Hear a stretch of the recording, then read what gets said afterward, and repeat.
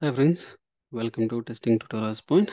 This is Lokesh and today we are going to discussing about getting started with the Cucumber framework with setup of Cucumber framework with WebDriverIO. How we can able to set up with the Cucumber framework and basic information, because I already explained like how we can able to create a Cucumber for why Cucumber framework. Everything I explained to my previous videos, which is like Selenium with Java and Python and Cypress.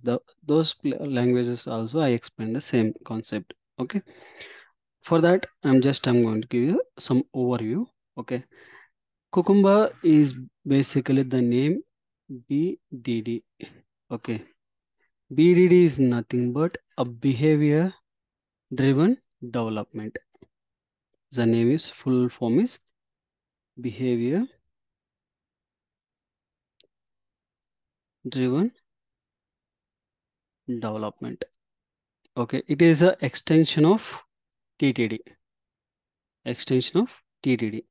What TDD is means test and driven and development. Okay, basically a BDD they developed by using TDD only, because first before BDD there is a TDD is presented. In that functionality they took some concepts and after that they developed for BDD framework for testing side to give the more flexible to everyone, stakeholders and everybody can able to understand what exactly we are going to do. What is the main advantage for this BDD? A simple way we can able to say it's a simple English language. Simple English language means just you can write what exactly that particular line says. Like if you are going to make it, this is a login page, means you are going to make some login page to display that particular action place and providing for a valid username and password. Then what that line says, the user is going to providing for valid username and password into a login page location. Okay, and is going to do for, and next step is going to say that verifying that home page after logging into a page. Then we can able to say there we are going to verify some login verification. These are the step. Is a simple, right? Anybody can able to understand. If you are going for Java, some other languages, any other languages, if somebody write the code, a stakeholders or some other member, non-technical member cannot able to understand what you are going to write in inside the function or method. What exactly you are going to write something information inside that. What type of action you are going to perform. They don't know. But if you make the pass, then they believe that you done for actions. But if you create a step which is understandable for any other member, then they can know come to you, did you done the exactly this is the action, like that they can able to come up with you and what are the things you done for based upon your development in the manual test cases. Same thing you covered inside the automation or not, they can able to understand for you. Okay, this is a main advantage.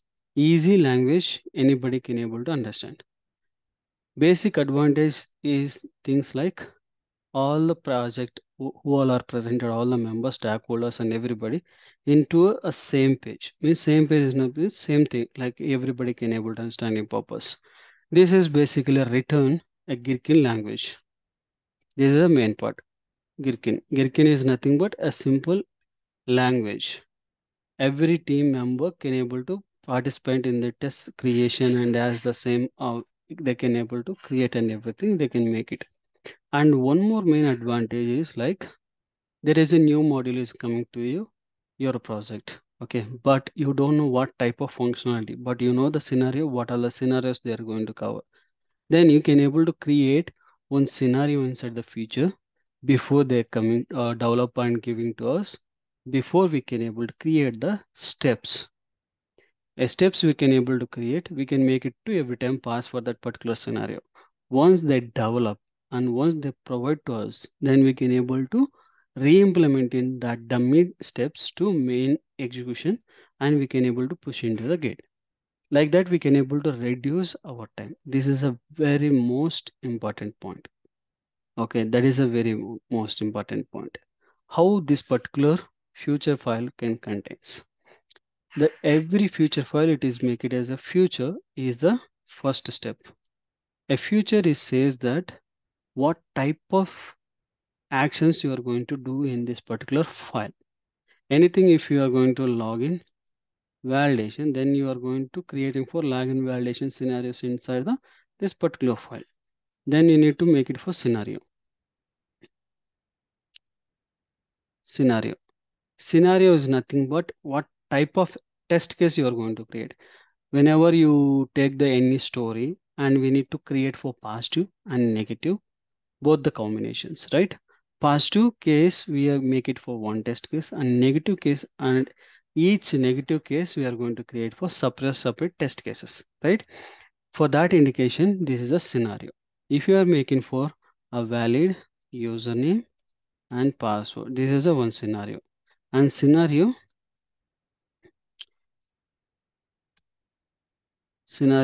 one, this is the above is the one and below is the two. Then here we can go into for valid username but invalid password. Like this we can able. And scenario three says that invalid username and valid password. Like this we can able to create for test case. In a feature file we can create for n number of scenarios. In one feature file, n number of scenarios we can able to create. We can able to run for single feature file or single scenario. Okay, even we can able to create for tag based creation. Tag based how we can able to run those all the things. Welcome into the next video session. Okay, now this is the way we can able to create for Git language. This is a simple language. We are going to create for inside that a given, a when, and then. Okay, these are the thing. And also if you have additional concept, additional steps, then you can able to use for and is that like any additional condition, if you want to do some certain operations which is not covered in a when then place, you can able to use for anything. If you are make it for valid username and password, okay, but you're not mention for click and submit button, you can able to use for and click on submit button. Like that we can able to create for additional step for that. Okay, and also it is a one kind of additional step. Okay, this all the way we can able to create for our future. And now I'm going to create for one file here.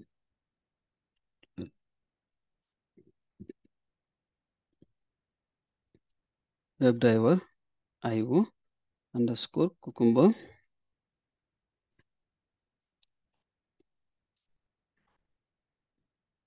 Okay, now this is my folder. I'm going to open for my Visual Studio Code Editor.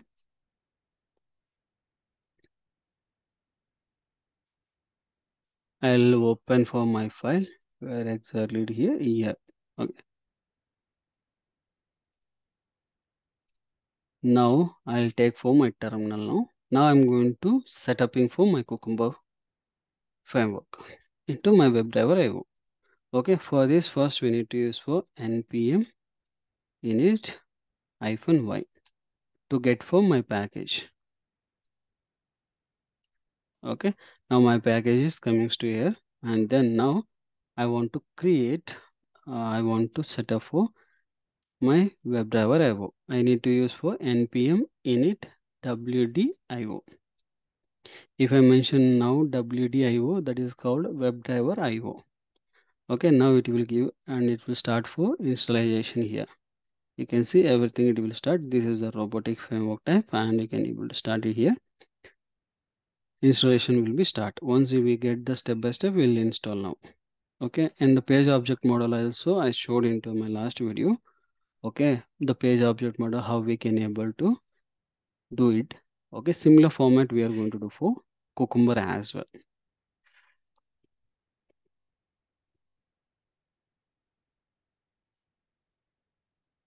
Now it is successed installation. Now we can able to see this is a package. A project name is find out in this particular location, and you can make it for Y and enter. And here you can able to make it for enter. Local only I'm going to take, and my local machine only. And here you can able to mobile testing for no. Okay, which type of framework you want. We need for Cucumber, and you need to down arrow and choose the Cucumber, then enter, and here again enter. And here we can able to WebDriver. Yes, if you make it for Y or directly enter, anything is okay. Now I make it for directly enter. Okay, again here also enter, enter, and enter, enter, because here it is the particular location page object model it is displaying here, and here you can able to future file it is coming to in this particular file location. Okay, now I make it for enter, and you can able to spec you can, and here we can able to wait for spacebar is the one to selecting that particular element, and enter. And Cucumber Chrome browser is first option. I'm going to choose for one browser, that I'm going directly local. Yes, enter. Yes, if you mention it will start for installation. Now you can see all the things packages and everything is started to here, and even you can able to see all node underscore modules are coming to the picture here.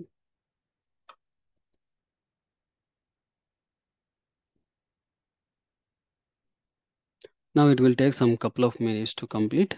Okay, little bit wait, and we can do it for now. Now you can see here there are 3 folders are there. After installation you can able to see one more future folder is coming to here. Okay, in the new future you can see future expanding page object model here. Okay, there is a pages are there, and if you go for step definition there is a steps folder file. Now you can see all the steps are presented here. What exactly we are going to do, all the step by step it is presented. Await page and page open and login page dot login, and which is a username password, and you can able to, if you click this particular function, it will go for login page location. You can see here there is a login page, and here all the things are presented. You can create n number of things from here. Okay, now you can see this is my feature file, and it is given by default scenario outline because we choose for to create for one sample code itself. That's why it is given for this particular sample code. Okay, and if you are getting maybe you will not get for this one when you are going to installing. Okay, for that you have to add for plugins. This is the symbol, it is there, right? There's a symbol, you have to click, and here you need to install for Cucumber.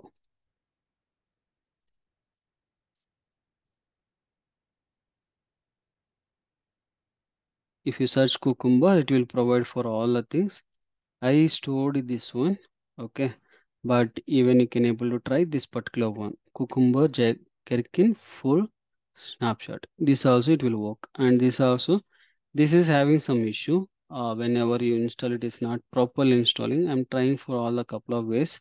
In case if I get the more information about this particular one, I'll make it for another video for this. Okay, this is the one having four more advantages, but now it is not working for me. I'll try for any other possibilities and I'll get back to you. This one or this one, I'm going to take this is a okay. And here even we can able to run for tag base and scenario outlines and everything it will provide. Okay, and these are the functions it will provide. That's why I'm going to take this particular one, future syntax highlighted and snapshot Cucumber Gherkin language. Okay, this is the one I took. Okay, once you add it, then you will get it for like this colors. Otherwise, you will not get it. It's a plain text format, it will be displayed. Okay, and after that, we can run sample now. For sample running for entire future, which is the future is presented. For then we can able to use for npx space wdio specify and enter. Once you make the enter, it will run for your particular for what all the future files are presented, that all the future files it will be running.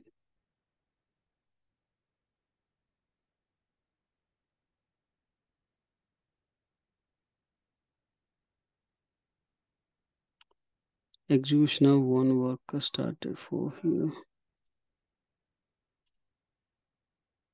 1 minute. Okay, this is a browser version. I'm updating for my browser version.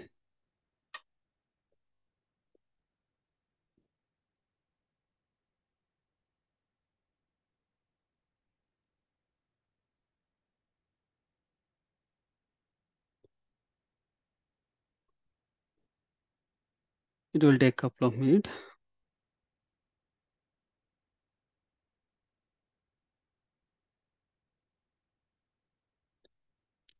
Updating Chrome 100%. Now relaunching my browser. Now we'll try one more time.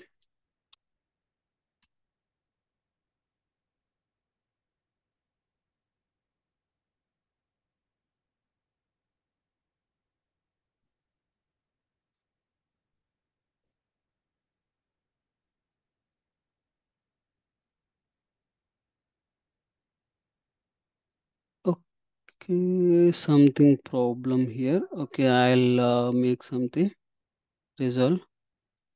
Okay, next video session time I will run for this particular feature and I'll show you. Okay, installation and everything similar format. Remaining things I will explain you. Okay, I'll explain you for remaining concepts like how we can able to run and how we can able to get everything. I'll explain you one more time. Okay, thank you for watching. Please do subscribe and share to your friends and colleagues. Thank you.